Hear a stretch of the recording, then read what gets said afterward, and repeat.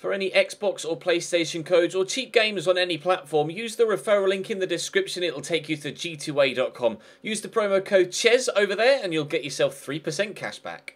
Also, I've got a new merchandise store, hats, hoodies and new tee designs, all available right now on the link in the description.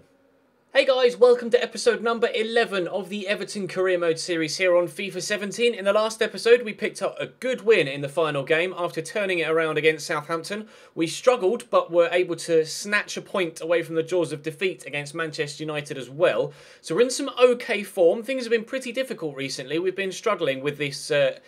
well, just the sheer number of fixtures we've been playing.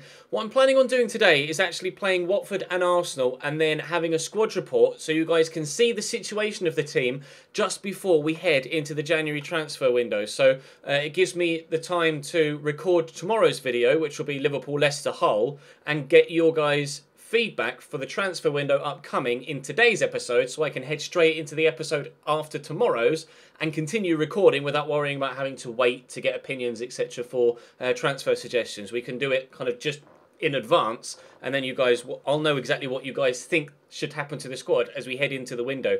We do have Liverpool in the semi-finals of the Football League Cup as well, which will be very interesting indeed. We have that game on the horizon. That'll be the first game of tomorrow's video, but we'll play Watford and Arsenal today, and then we'll have a squad report, like I say, so you guys can tell me what you think I should do with the upcoming transfer window. As things stand, I don't really have much of a budget at all. And I don't think, unless it gives me the option to later with an email or something, I can't find any sort of way to ask the board for money. So, as such, we would have to sell to buy. But anyway, let's push on into the Watford and Arsenal games. We'll play those and then we'll address the transfer window in full after those two games. Drop the video a like if you enjoy. Subscribe to the channel too to make sure you don't miss out on any further videos, whether it's this series, the Journey series, or the My Player series, which returns, of course, tonight. But without any further ado, Watford away. Watford's lineup.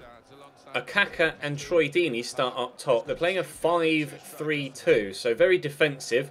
But Kabasele is a very strong defender, and Zuniga on the left-hand side is a very quick wing-back. So I would presume he's actually going to push a little bit further forward. So maybe their wing-backs will push on, and it'll be more like a 3-5-2 going forward, and maybe a 5-3-2 at the back. I'm playing my full-strength starting lineup in this one. Yannick Bolasie starts on the left-hand side with Lukaku and Deulofeu. Witsel, Barkley and McCarthy in the middle, and then the defence is, as you would normally expect it to be, Rico, Baines, Jagielka, Williams and Seamus Coleman. Let's get 3 points from this one, shall we, and build on the win against Southampton at the end of the last episode. Doucouré gets around the outside, blocked by Ashley Williams, but in it comes again and headed wide by the man in the middle. Is that going to be a corner? I think it was slightly deflected off Seamus Coleman. It was. Corner to come in from Valorant Berami. It's looped. Keeper should have that and does do so very well. Bolasie. Nice ball through to Deulofeu on the counter-attack from Watford's corner a moment ago. Deulofeu will look for the far corner. Oh, he squeezed in. I don't know whether that took a deflection off Capoue there, but Deulofeu very pleased with that goal, celebrating with Lukaku and Yannick Bolasie. I was actually aiming to get it across goal there, but it seems as if it went near post. I'm kind of glad that it did in the end, because the ball's gone in the back of the net, so I'm not sure, did it take a deflection? Yeah, it did. It just hit the defender on the shins. I don't know whether you could quite see it there. Watch the flight of the ball. You can see it changes. I think the keeper was expecting it to go across goal, and I was expecting to put it across goal, and it's deflected into that near post. A slight bit of luck, but I will take it. 1-0 Everton. Barkley into McCarthy. I'm hoping, now that we have this 1-0 lead, it will actually tempt them out of their defensive shell. And if they switch to more of a 3-5-2 than a 5-3-2, we might be able to find some extra spaces in behind. James McCarthy, I'm going to be lucky to stay on the pitch for that. He turned, I was expecting him to take a touch there, and he turned and passed it first time. Axel Witsel shows great strength there to brush off the attacker, and Lukaku tried to turn it around the corner to James McCarthy, but I couldn't do it. It's getting pretty physical this game now. But hopefully we'll be able to deal with the physicality of it and get ourselves a second goal just to... Oh, ref, is that a foul? No, no foul given. It really is getting a little bit physical. James McCarthy goes in with another challenge. Their man not happy about that. Barkley will give this to McCarthy. McCarthy actually looked for Witsel. That's a terrible pass. That was supposed to be a pass to feet, and he kicked it straight at the defender. I think James McCarthy is going to be picking up a yellow card here, and he does exactly that. Unsurprising. That was a rather rash challenge from me. Lovely ball over the top. JJ's in behind here. That was a great ball. Thankfully, Seamus Coleman comes all the way across from right back to ensure that they don't have a goal-scoring opportunity there. I don't know why it was Seamus Coleman that was in that position, but Barkley will get this out wide to Deulofeu. Now, I like to utilise Deulofeu's pace, but with Zuniga here, it kind of nullifies my threat on that right-hand side because Zuniga's just as quick. Although, he is now out of position, but I can't find him because the pass from Barkley was poor. Etienne Capoue into Valon Behrami. Heavy touch, looks for the ball over the top. Going to need to win this, Ashley Williams. Did do, but Decore brings it down and takes it in his stride well. Could find... Oh, Leighton Baines has a vital interception, but somehow Troy Deeney manages to outmuscle him. And that's 1-1. Baines took the touch and then seemed to run off. I want to see a replay of that. They've pegged us back. See, it goes through here. Leighton Baines gets a touch on it, and then it's almost as if he goes to take a touch with the outside of his left foot and just then runs off to the left without the ball. Right, watch Leighton Baines' left foot here. He looks to try and scoop the ball away, but just misses it. Like, looks to scoop the ball away and turn away from Troy Deeney so he can get the ball clear as he goes in with his left foot here, but just doesn't take the ball and just runs off. Forgets the ball all completely, and Troy Deeney puts it in the back of the net. I don't know whether that's a mistake from me or a mistake from Baines trying to turn with the ball and just not getting it. I don't know, but whoever's mistake it was, it's caused Watford to drag themselves back level. Try and get ourselves a goal to go back in front. McCarthy, go to Lukaku through this gap. And we'll have to try and build slowly here, he says, as he tries to force a pass through a gap. Axel Witsel will look for Yannick Bolasie, and will look for the runner Ross Barkley, and he cannot score. Arlo with a good save. I don't know why he took it with his left there. I want him to take it with his right and try and slot it on the floor. Instead, it kind of popped up out the air with his left foot, but never mind. Put a bit of power on this, and it comes. Axel Witsel could win the header. He did, and it hits the top of the bar and goes over. Very close to going back in front on the stroke of half-time, but just a few inches from that dipping underneath the bar and making it 2-1. Seamus Coleman's outside. McCarthy's made the run again. I'm going to try and get the turn in and get it quickly, looking for Deulofeu, and I'll look for Bolasie on the far side, who could drill it across the goal mouth. JJ gets a good block on it. Right, corner to come in. Let's aim towards the near post-ish and try and give it to Lukaku, who's there waiting. Can he... Oh! Tried to just flick it backwards. Unfortunately, got too much on it. Needed just a deft touch. He kind of just got too much on it. Hit too much of his head and it goes over the top of the bar. Decent attempt, though. Positive start at the beginning of the second half. Bolasie into Lukaku. Go actually to Coleman first. Try and draw Zuniga out of position so we can get it to Deulofeu, which is kind of what's happened. Zuniga wasn't really out of position there, but we have managed to get to Deulofeu. Lukaku will help this on its way. I could try a shot from distance here with James McCarthy with a bit of space on the edge of the box, but Arla makes another good save. Corner to come in again. We're aiming about the penalty spot. In it comes. Who's going to win this? It was actually the Watford defender. Pull it back to Ross Barkley. Help it on its way there to James McCarthy, but I can't get past Etienne Capoue. Watford defending very well here. They've brought on Odiana Gallo, but Bolasie wins that back. Turn inside to Ross Barkley. Lay that in there to James McCarthy. Look for Lukaku. Maybe go for the 1-2. That's Axel Witsel. Witsel will shoot wide. Oh, it's a corner. Okay, never mind. It took a deflection. Right then, let's put it near post again. And Witsel's up again, as is Lukaku. That'll be another corner. Sustained spell of pressure here. I'm just going to put it to about the penalty spot this time, and we'll see who can get on it. Witsel's up again, but well over the top of the bar this time. This is good football. I'll go out wide to Deulofeu. Lukaku's made a good run. Can he find the space? He's got the space. Oh, keeper committed. Lukaku tried to find the corner, but I just didn't get the angle right. So many chances in this second half, but we haven't yet been able to take one. Oh, lovely tackle by Axel Witsel. That was ridiculous. How was he able to keep possession there and hook that away? That was a marvellous tackle. And Ross Barkley's making a great run. And he's in the box here, Ross. And if I can pull this back, Lukaku surely will give us a 2-1 lead. What a move. All started from that phenomenal tackle from Axel Witsel. I don't quite know how he was able to execute it like that, but I'm sure glad he did. Everton 2, Watford 1. Witsel to McCarthy. Into Barkley. Oh, could try and slot Lukaku through. Maybe return it to Ross Barkley to hit first time. A little bit wild. Worth a shot though. Worth a try from the edge of the box, but not good enough, unfortunately. If that had flown tops, that would have been one hell of a strike, but you can see. Too high, too wide. There goes the final whistle. It's a 2-1 win at Vicarage Road for us. I'm delighted with that. It was hard fought. Watford were a very tough test, but as we shake the manager's hand and applaud the away fans that travelled, Axel Witsel very pleased with that result. As you could see, he didn't actually pick up an injury throughout the game, but he was able to carry on, so hopefully he won't be out for too long. Chances weighted in our favour. We weren't necessarily very clinical with them. 3 shots on target out of 9 total, but a win is a win, as they say. Chelsea getting a slim margin of victory over West Brom. Arsenal, who are at the top of the table, are yet to play Stoke, so I'm not sure what our league... Right, it's not a complete rotation side starting against Arsenal. McCarthy, Jagielka Williams and Sergio Rico all maintain their starting positions. So my core defensive 3 of the CDM and the 2 centre-backs remain the same. So we should be able to deal with Arsenal's offensive threats, hopefully. And we've got Morales, Jovetic and Williams up top. Should be good enough to score a couple of goals. I'm pretty confident that we can get a result here, at least a draw. A win would be fantastic, but we'll hop in now and see what we can do. Right, Arsenal's lineup is Cech, Debussy, Koscielny, Mustafi, Gibbs. Strong back line. Surprised to see Gibbs in there over Nacho Monreal though. Alexis, Coquelin, El Neni, Oxlade-Chamberlain, Santi Cazorla, Danny Welbeck. Okay, so they've got the pace of Welbs up top rather than the strength of Giroud. Santi's in there though. No Mesut Ozil. Oh no, he moved, didn't he? Mesut Ozil got sold. I remember that now from the transfer window. So they don't have Ozil. That's good. There is some space over here for Morales.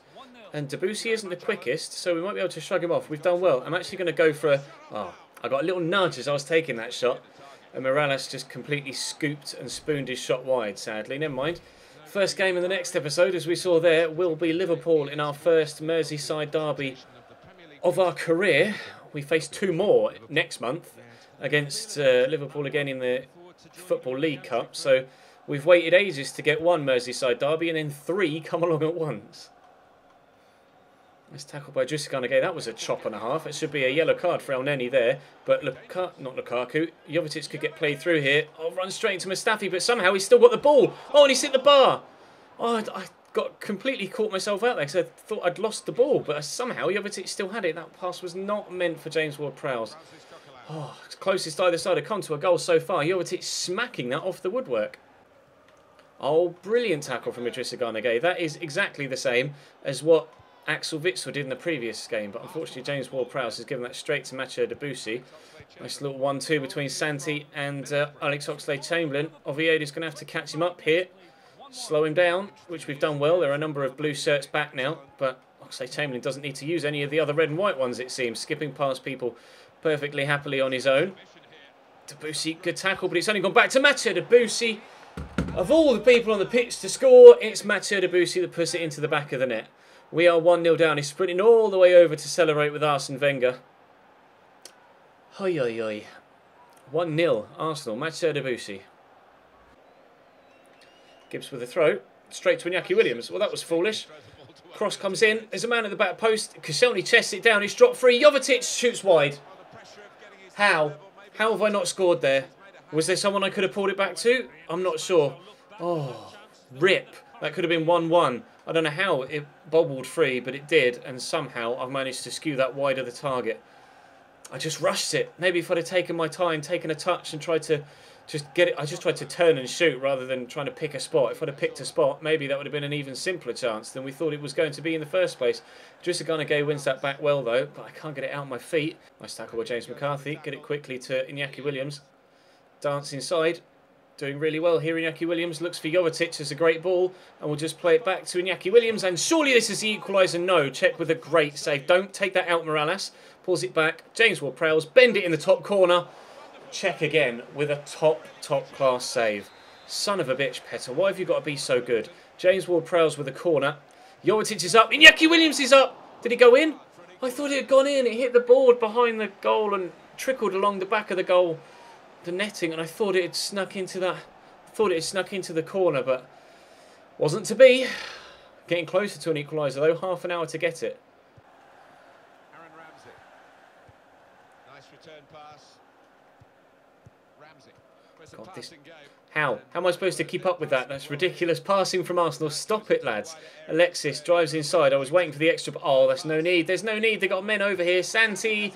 Good block by Oviedo. Sergio Rico's decided to come for it.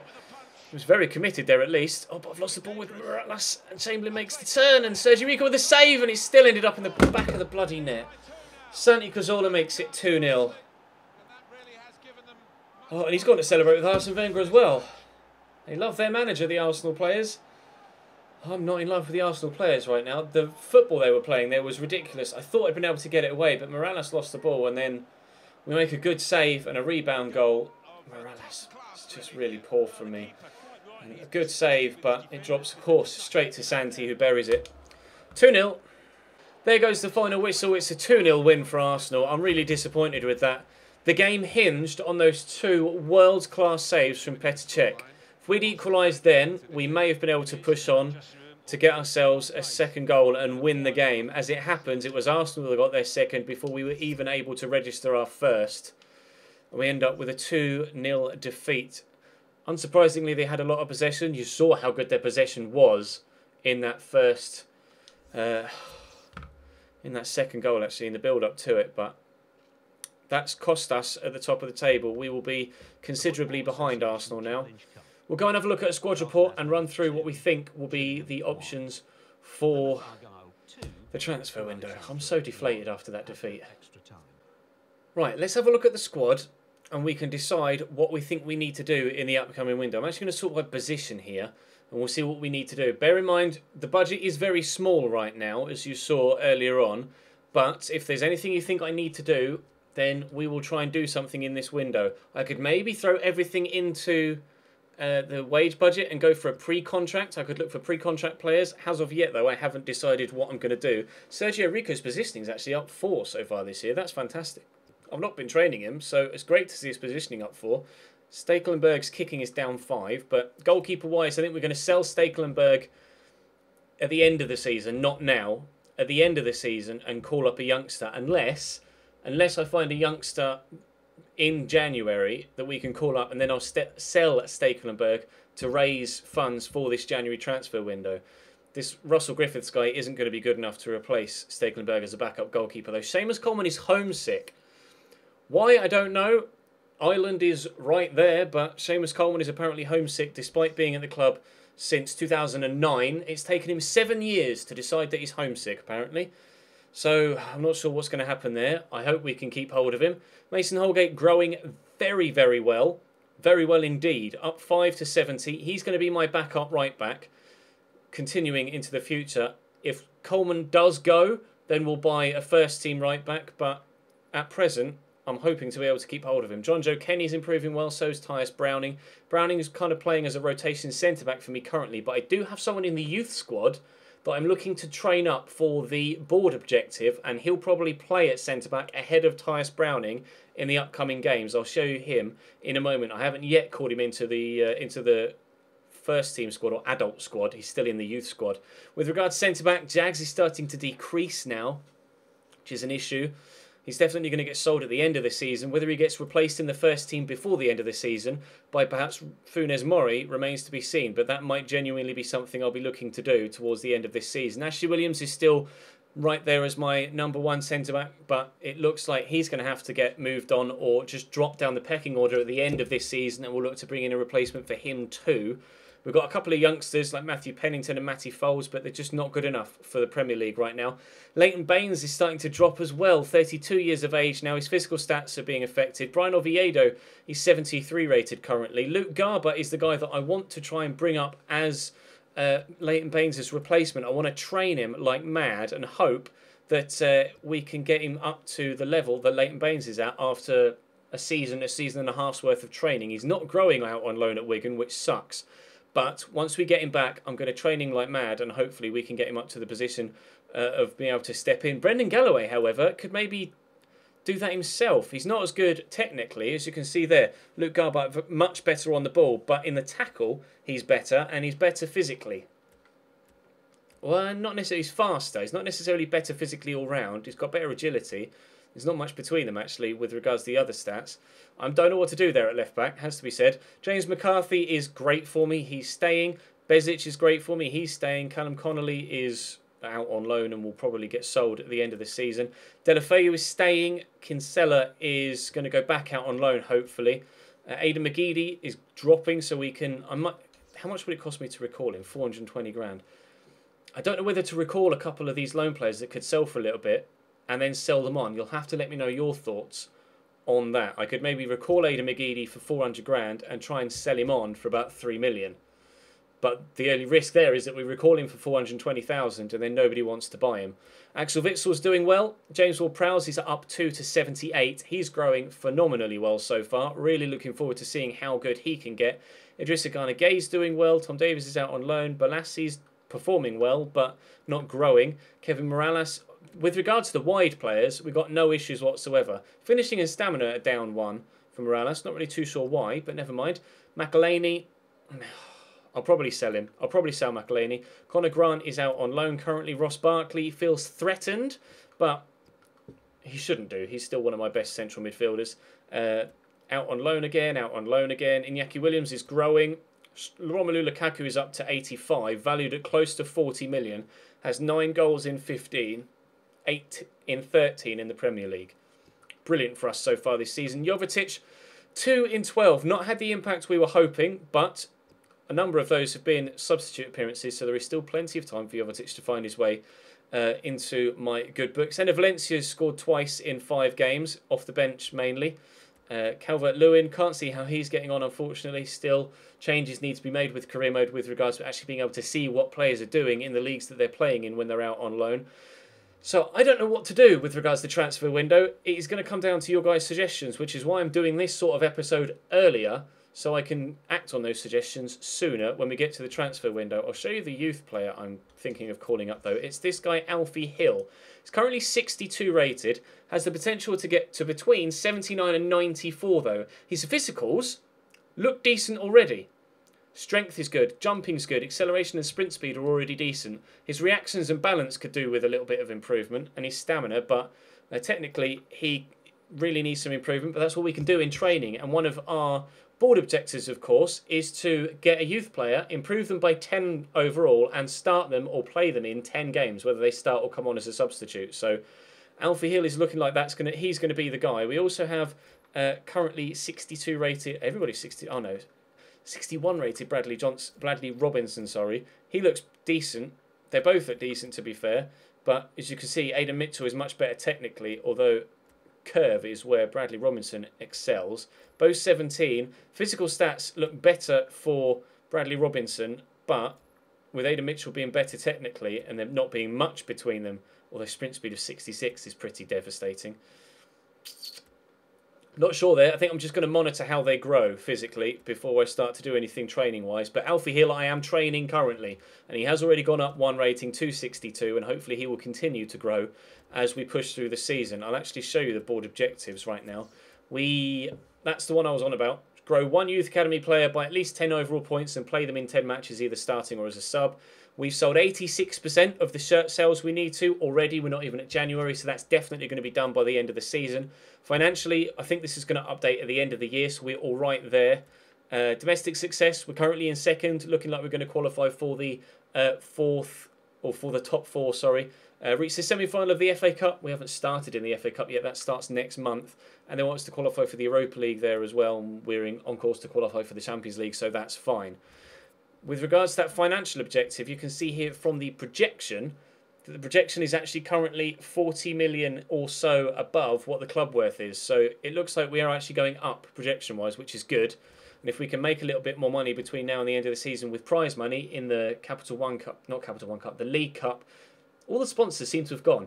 If we can, obviously, prize money for the Premier League at the end of the year will count towards that, and prize money for the League Cup and the FA Cup as well will count towards our club worth, and hopefully as players continue to grow as well, we'll be able to use that too towards our club worth. With regards maybe going out for someone, or with regards pre-contracts, we could have £135,000 available in the wage budget, so there's plenty that we could do on that side of things, and I will send my scouts out to look for players that have less than a year left on their contract, or 6 months or so left on their contract. But for now, that's going to bring today's episode to a close.